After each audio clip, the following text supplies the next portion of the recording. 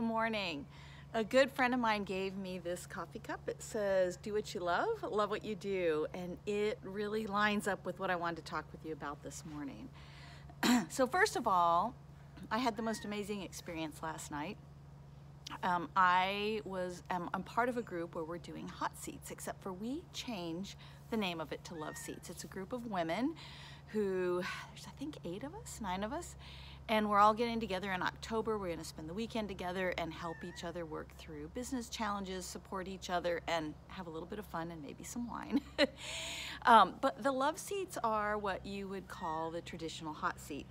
And I thought the topic that we went over last night is one that could really resonate with other people who are trying to either start a business or figure out which direction their business goes next, and that is this idea of the need to niche down.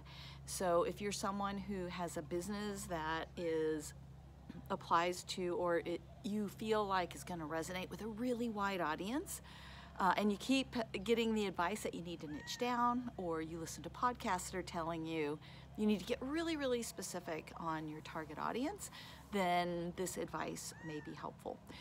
So the woman who is in the hot seat is in that situation. I've been in that situation myself with my business. The name of my business is the Professional Woman's Mentor on the one side, and then Strategic Change Consulting on the other side.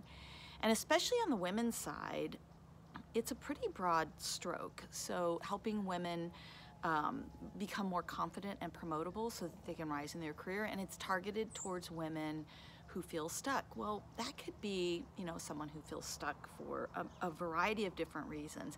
It could be, new people entering work. It could be someone in mid-career. It could be an executive. It might be, women who have gone to college and thought that that was going to get them ahead and it didn't. So all of these are little niches, and I haven't gotten myself down to that level of granularity, and I hesitate to do it. And this is what was happening with the woman who was in the love seat. So the way a love seat works is you present an issue that you're having or something that you need advice on.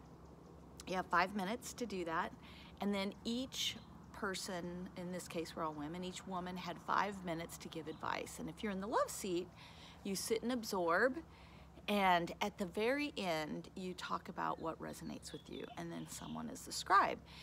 So I'm going to share with you, if you happen to be struggling with this idea of creating a more targeted ideal customer, a couple of the things that came up in the love seat that might help you as well. So I'm going to read from my notes last night.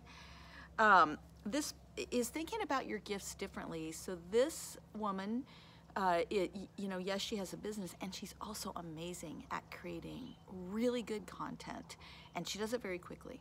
So one of the suggestions was, what if one of your gifts is creating content, and you teach people how to do that? It's completely different than the main focus of the business, but it might be an additional path to go down.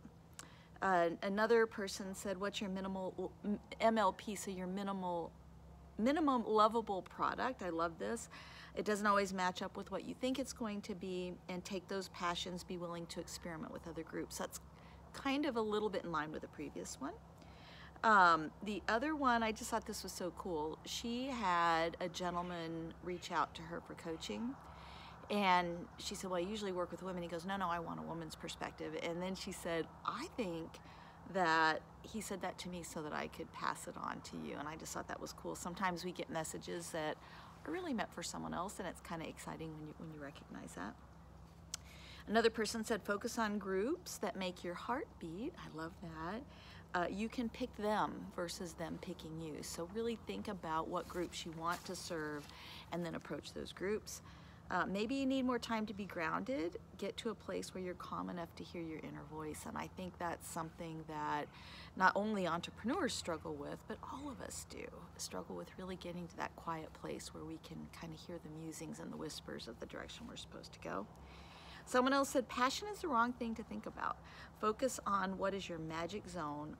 What's in your zone of brilliance? And we have a passion for something, and We also have gifts that we can share that might be related to that a little bit more loosely, and we can use those to support that target audience. But really, just driving down the passion road can sometimes take us in the wrong direction. Someone else said, think about how you want people to describe you in 10 years. So you've rocked your business, you've done a great job. What are they going to say about you? And that's going to give you direction.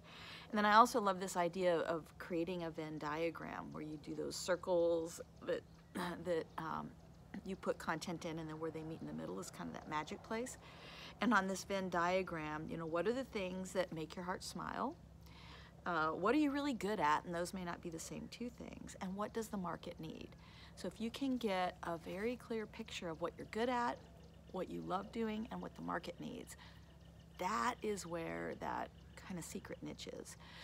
So if you are struggling with how to find your ideal audience, how to really niche down and make your target audience tight, know that you're not alone.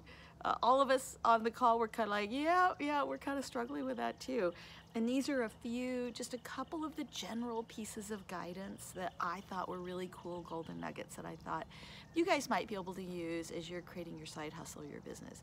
Don't get too caught up in it. I think sometimes you just have to start and that path will become more clear. I've been at this for, I don't know, 5 or 6 years. I'm gonna have to look it up so that I get that year right. But I will tell you, it's still something that is hard because you feel like your message does resonate with a wider audience. And I think if you can at least get a little bit more specific, if you find yourself in that place, follow the tips from the amazing women on the phone last night and really think about those things as you create that ideal avatar, your target person or group. Hope that helps if you're struggling with creating a really tight target audience or niche for your business.